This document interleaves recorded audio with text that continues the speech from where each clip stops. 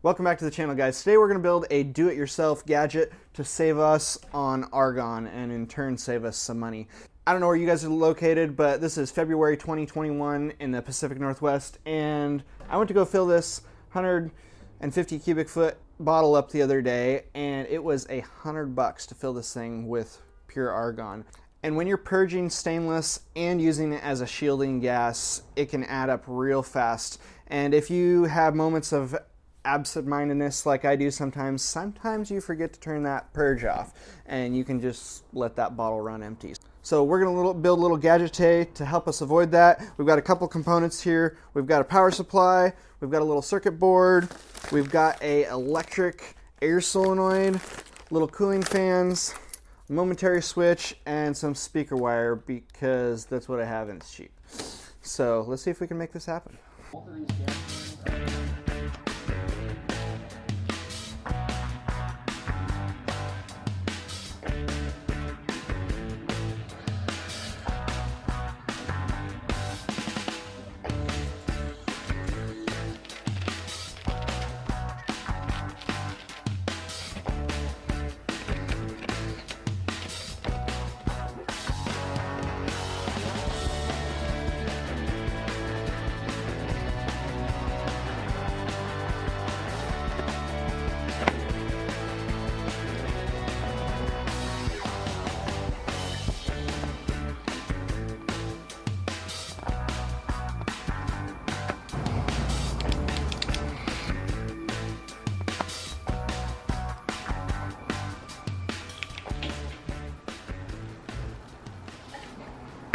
Okay, so now in the interest of saving gas, because that's the whole point of this thing, eventually we're going to hook this guy up to our regulator, but for now I'm just going to hook it up to the air hose. I got like 15 psi going here, and there's several options on this guy. I got it programmed into the one I think we're going to need to use, which in this case is P7, and then I've got it set up so that it's going to be running for 6 seconds afterwards in theory. So let's see if this works. So pedal on,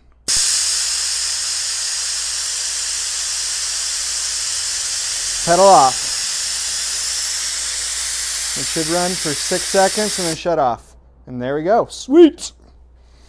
Okay, so now that we got this thing functioning the way we want it to, it seems to work really good. It initiates when you put the pedal on, and you can hold it and it'll reset, and then you release, and then in this case, I got it to 6 seconds before it will shut off. So this should be really nice. Hit your pedal, your trigger, just like you normally would to get a little bit of pre-flow into your purge. I'll probably jump this up from 6 seconds to more like 15 seconds. So you hit that, let it pre-flow for 10 to 15 seconds, and then start welding. And then when I'm done welding, it'll kick off 15 seconds after I'm done welding. So now we're going to take this conglomeration here, and I got myself a little plastic enclosure, and we're going to try to see if we can sanitize this, and then we're going to stick it actually on the bottle and the regulator and see how it looks for real.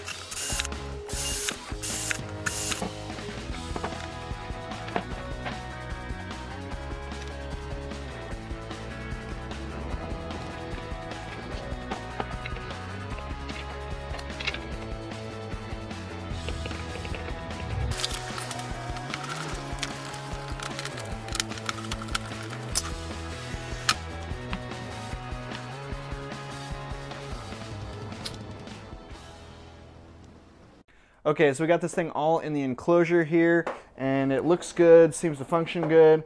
Left a little bit of lead for our pneumatic cylinder. We've got a big, like, probably 15 feet tail for our switch, which we're going to mount to our pedal here in a little bit. And I originally was going to stick one of these little tiny muffin fans in here just for airflow to keep the power supply cool, but this little 5 amp power supply seems to be not making hardly any heat anyways, and I would like to keep as much dust out of it as possible. So we'll see. If it gets warm down the road, I'll put a little muffin fan in, but for now, seems to be working good. So next up is getting it mounted.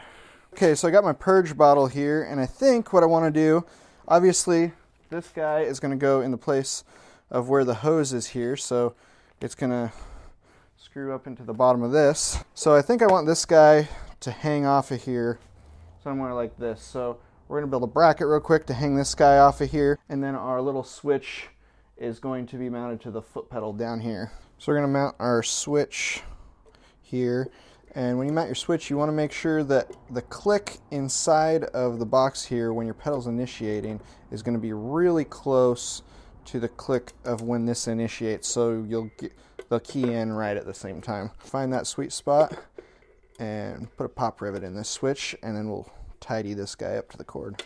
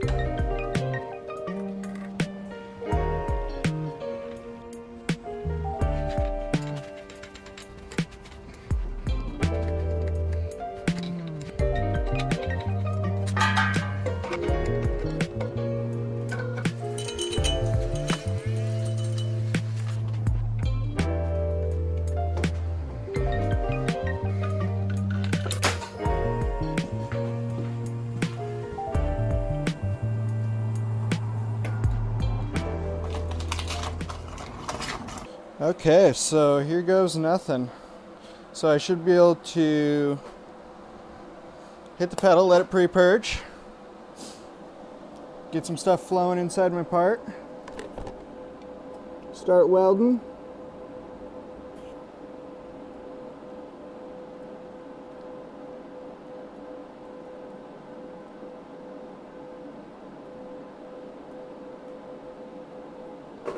Let off the pedal, and then it should run for 10 seconds and drop off. And there we are. Initiate, pre-purge, then start welding.